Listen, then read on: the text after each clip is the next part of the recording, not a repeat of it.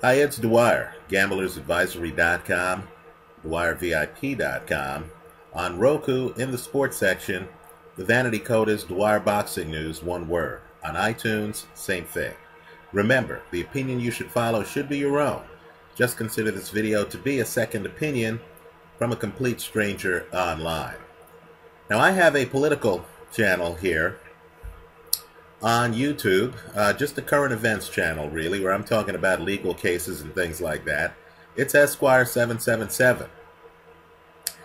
But I thought I should put this video here on my gambling account. Right? One of the biggest stories in recent memory has broken, and the press is pretty quiet about it. This story's not getting the traction it should get. For people who gamble on financial markets, and you know my philosophy, it's all a gamble, right? Within the last week, UBS has acknowledged that they engaged in gold and silver market manipulation, and they've agreed to pay a multi-billion-dollar fine. Now, understand what that means. It means that the price of gold will likely rise against the value of government-backed currencies. Right? Alan Greenspan, the former chairman of the Federal Reserve, talked about how in 5 years he expects gold to increase in value. Right? I'm just here to tell you, if there's one takeaway you get from this video, it's that you should trust governments less than you trust markets. Right? What this gold manipulation says is that the market was rigged. That government-backed securities have been overvalued versus precious metals. Now that's a major insight because, let me pivot here, I consider Bitcoin to be digital gold. Right? Understand, Bitcoin has a limited supply just like gold. It's a currency just like gold. Right? I understand many people will disagree. They'll say that with gold it has a natural use. Right? You can actually have gold and make gold chains and make, gold bars or whatever. Right? But just understand that like gold, Bitcoin is not a government-issued currency. It has a market value of its own.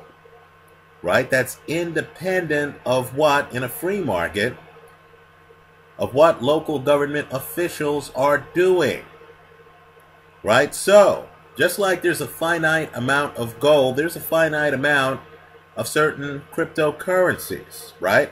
Not all cryptocurrencies. Be careful. Some of these cryptocurrencies, just like the U.S. Mint, can just continue to print, right, their currency. You want to stay away from those. But for the cryptocurrencies like Bitcoin, and your assumption should be that I'm invested in what I name, right? Bitcoin, dark coin, right? Bitcoin dark. These have a finite number of units. There's only going to be so many of these currencies ever minted. Right? In my opinion, you need to reduce your exposure to government-backed currencies because this UBS story is the tip-off that they're overvalued. If you're looking for alternative mediums of value, you need to look at precious metals, gold and silver. Right? You can't go by their historical prices over at least the last 2 years because those markets were depressed. They were rigged. That's what we're learning now. Understand, UBS is just the tip of the iceberg. The financial pundits who've been getting ridiculed for talking about how gold was undervalued, people like Peter Schiff, it turns out they were right. Right? Understand, the world's upside down right now. right? So you need to look at that story. You need to see how this story compounds itself. Today it's UBS. Tomorrow it could be a host of other financial institutions. If you reach the conclusion that the manipulation, the suppression of gold and silver prices was widespread, then I believe you need to get out of government-backed government-backed currencies, like the US dollar, for example, and you need to put at least a portion of your wealth into things like precious metals and limited supply cryptocurrencies. Right? Gold could well take off from here. We're in a new digital online world. Limited supply cryptocurrencies could well take off from here. Right? What I don't see in this modern world with greater information are people believing in government-backed currencies and believing the stories they're hearing from politicians.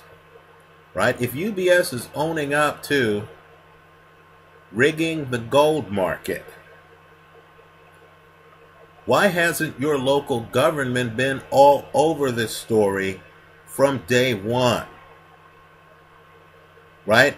It's simply because when you have welfare states and when you have politicians who want to give out candy to get votes, they don't want a real gold market. They don't want their local currencies plunging in value. Right? There's a quiet conspiracy, right, among those printing currency to make sure that their currency has the illusion of value. Let me point out, sadly, the degree of the illusion in recent years has increased dramatically. Pay close attention to this UBS gold manipulation story.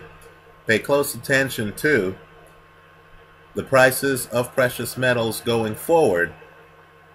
Pay close attention to the price of limited supply cryptocurrencies. Let me hear from you. Leave your comments for me here online. Visit us at gamblersadvisory.com. And as I like to say, right, it's all a gamble. If you were betting on sports and you were to find out that the game you're betting on is rigged, you would know that you never really had a chance.